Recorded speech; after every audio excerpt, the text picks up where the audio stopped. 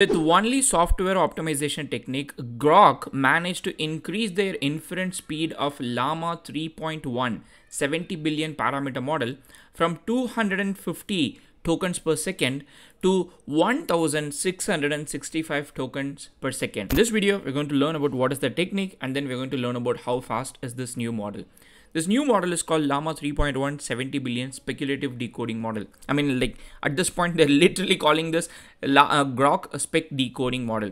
I mean, I think this is a thing that a lot of people are going to do more, but for now, Groq has officially implemented it as part of the API. You cannot use it yet. I think they have to still make it available for everybody. But what they've done is they've given artificial analysis, which is a third-party service, access to the endpoint. Artificial analysis analyzed, of course, as the name suggests, this endpoint and then figured out that the token count, the speed has jumped from 250,000 token, which is 250 tokens, which is what like I just tried, which is live on their website for Llama 3.1 70 billion parameter model, to 1665 tokens. It's extremely fast. In fact, like the only other service provider that is faster than this is Cerebras. But I guess Cerebras' speed bump is primarily due to the chip, not necessarily due to the software optimization, if I'm not wrong. So what is happening here?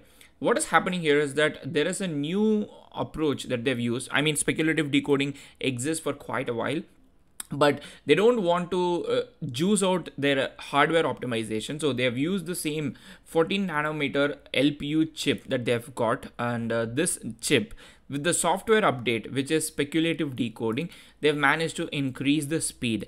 And this speculative decoding we have already covered on this channel before, but I would like to give you a very quick primer on what is speculative decoding. So speculative decoding, it's an optimization technique. The technique, primarily the objective of this technique, like the only objective of this technique is to accelerate the inference process of large language models.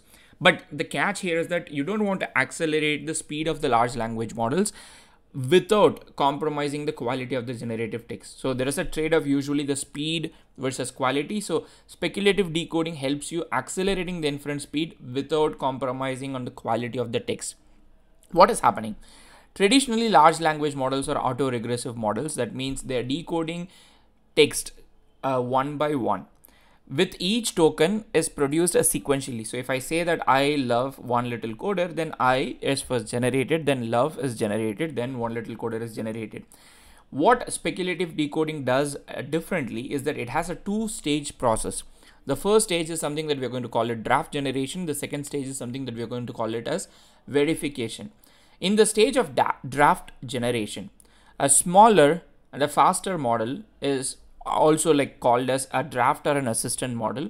This is used to predict multiple subsequent tokens in a single forward pass.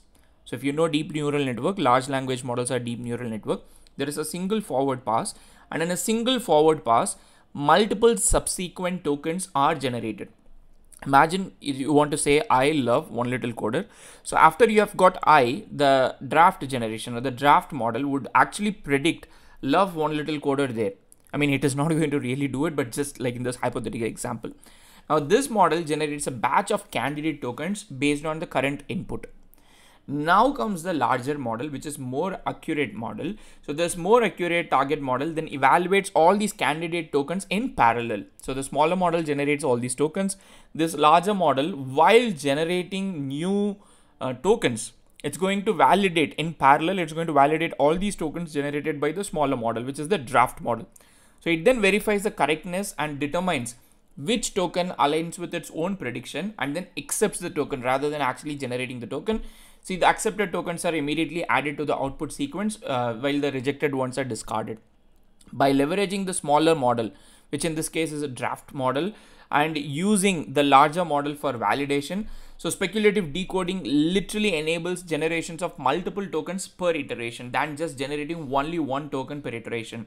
And there are like multiple ways to increase the speed. But the main thing here is that you don't want to reduce the quality of the generation while you're holding or improving the speed of or acceleration of the generation. It's extremely effective.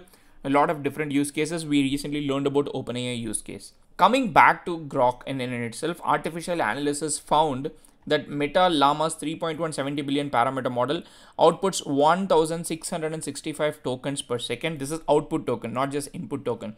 So if you go see the speed here, you can see that the output token speed here is the 250. The input token speed is like 5502, which is not what we are talking about. We're talking about the output token speed. The output token speed has bumped from 250 to 1665, and this is due to speculative decoding.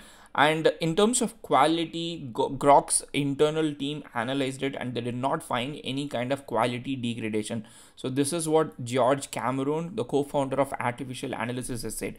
Now if you are like in this space for quite long, and you know that one of the bottlenecks of large language model is how soon it can generate certain things. I mean, there are a lot of bottlenecks like context window and other things, but if you have a model that is really good, like 70 billion parameter model that can generate really fast, just like in this particular case, like 1600 tokens per second, what kind of advantages you get? This is the question, because you don't want to be improving a metric without any kind of a practical benefit. So in this particular case, that there are a lot of benefits. I think the most like really good benefit that you can get is for agentic workflows. Agentic workflows are primarily one of the areas which is going to get benefit from a faster model without quality compromisation.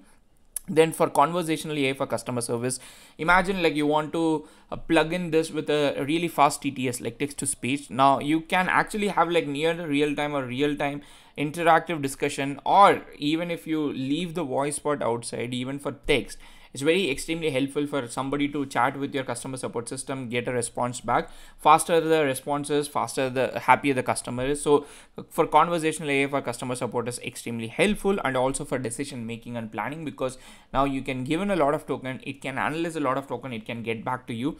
I'm still looking forward to see the applications of speculative decoding for cases where you don't have to repeat a lot of tokens, which is what OpenAI did. But I'm looking forward to see how people are going to use it. I don't think this is at this particular point available on cloud. So like I said, like I just tested it and I still got 250 tokens per second output, but I'm really looking forward to try this out, and when it is available I'll probably make this a video, so you can also go try out the 70 billion parameter speculative decoding Llama 3.1 enabled on GroqCloud.